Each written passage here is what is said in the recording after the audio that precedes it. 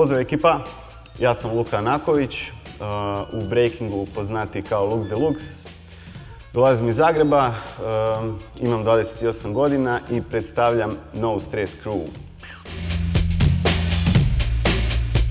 Radim full-time job, radim u firmi Signalgrad koja se bavi prometnim i signalizirajućim znakovima u prometu. Bavim se plesom, plešem već 22. godina. Vodim klincima treninge, tečajeve, treniram za sebe i masiram. Znači, to je bilo 99. Moja sestra taman krenula trenirati hip-hop u kulturnom centru u Peščenici. I taman je došao break u to vrijeme. I onda je mene došla doma sestra i rekla je staricima kao da je došao i break, da bi možda i ja mogao ići na break. Tamo usput odmah i mene i nju pofuraju i sve zapravo u istom terminu bilo i sve, tako da je to i odgovaralo. I onda stari je mene onak posjeo uz televizor i onda mi je zapravo pustio prvi put onaj neki, ne mogu sad sjetiti, mislim da je break beat, ne kak se zove taj film, jedan old school film, break. To mi je pustio, to smo gledali i onda on zapravo mene preispitivao da li je to meni ok, da li mi se to sviđa. Naravno, ko klincu sve što se vrti je dosta atraktivno i naravno ko klinac hoće ovak, hoću odmah to. I tako je zapravo sve krenulo i onda me je stari odfurao na trening i eto. Da, stari me ofurao u to. A prvo sam krenuo kod Simfija i kod Gordana.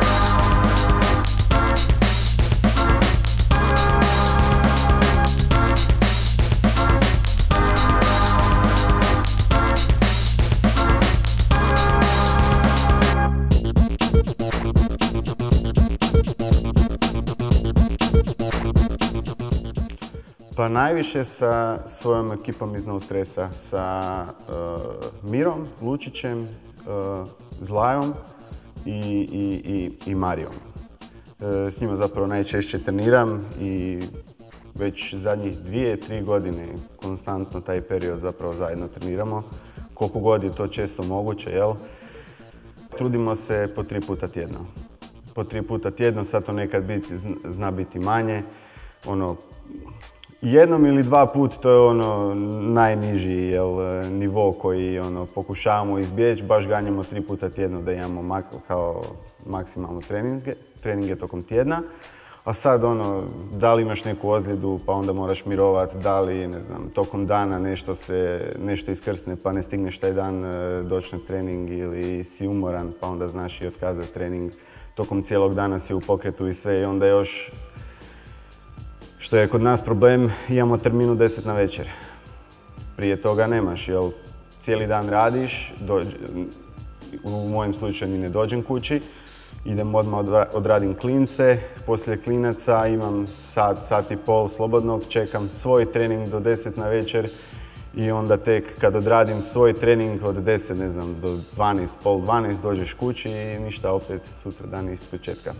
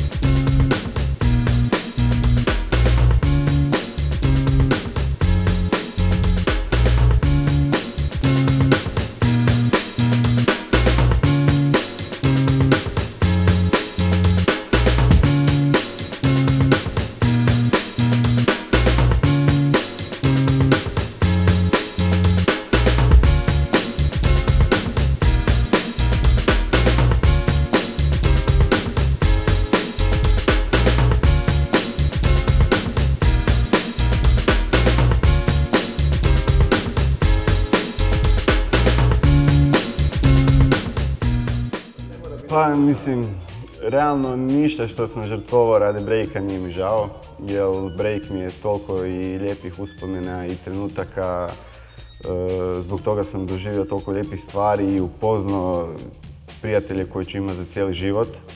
Tako da stvarno mi nije žao ništa što sam žrtvovao, ali jedan sport sam trenirao u isto vrijeme kao klinac sa breakom, to je bilo hrvanje. I to mi je onako, dosta često mi dođe dan danas da bih htio odraditi trening hrvanja, jer to sam isto baš volio, ali doslovno u jednom trenutku sam morao birati šta ću, da li ću se posvetiti samo breakom, to je samo breaku ili samo hrvanju, jel? Jer sam dosta bio dobar i u hrvanju i taman u tom periodu kad su mi krenuli forsirati i jedan i drugi trener da se posvetim samo jednom sportu u smislu više treninga kako bi više napredovao, tu je onda puklo, jer morao sam izabrati, izabrao sam break. Nije mi žao, ali mi dođe dan danas onako osjećaj, baš mi se hrva, volio bi nekog baciti, jednostavno, općenito volim borbene sportove. Volim i glad borbene sportove, ali volim i probati, trenirati. Iskreno, naša scena, kako bi ja to rekao, je u banani. Nekako je u silaznoj putanji. Zašto? Zato što, evo, jednostavno fali plesača, nema više toliko ljudi. Klinci dosta rano odustaju od breaka, doslovno čim krenu u srednju školu, to se raspada više ili izgube interes ili jednostavno ih nešto drugo počne privlačiti. Uglavnom, da, nije baš predobra situacija. Sve manje i manje općenito ljudi dolaze na natjecanja. Evo, gledam svoju generaciju, možda ostalo svega par ljudi koji još uvijek plešu. A bilo je jako kvalitetnih ljudi, jako dobrih plesača. Stvarno mislim da break, sam kao break, ide uzlaznom putanjom, jer doslovno sad ko da se slažu kockice i da se ide prema tome da se od samog breaka može živjeti, jel? Mislim, realno break nikad nije bio popularniji nego što je sad. Tako da ide se i zapravo sve će se vidjeti nakon prvih olimpijskih igara. Kakve će biti reakcije ljudi, da li će break i dalje ostati u olimpijskim igrama, to se ujedno može i promijeniti, jel? Tako da mislim da zapravo će se sve vidjeti nakon tih prvih igara kakve će biti reakcije ljudi koji uopće nemaju veze s breakom. Ali mislim da svakako ide na to da se može živjeti od breaka. Tako da, to je to.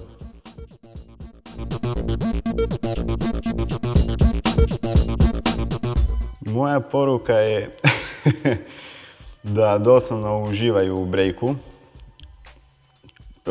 da putuju što više, da upoznaju što više ljudi, jer će im ti ljudi kasnije biti možda jednog dana jako veliki prijatelji, možda i doživotni prijatelji. I da guraju doslovno, ako stvarno to vole, ako se vide u tome, da doslovno guraju do kraja, da ne odustanu na pola. Koliko se meni puta desilo da sam samo razmišljao da li je vrijeme da odustanem, da li imam išta ja od tog breaka ili nemam. Tako da samo treba gurati do kraja, nešto će doći prije ili poslije. Da li je to, ne znam, poziv u reprezentaciju, da li je to, da li će možda netko imati svoj klub danas, sutra. Svatko će se naći u nečemu od toga što ga veseli i što ga ispunjava, tako da samo naprijed, jel? Što više putovati, što više upoznavati ljudi i što više se kretati u tome krugu.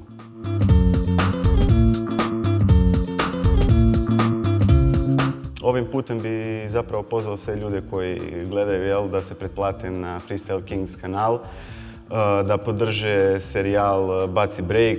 Stvarno ima dobrih stvari tamo za pogledati, a i za naučiti. Tako da eto, to je bilo to. Peace!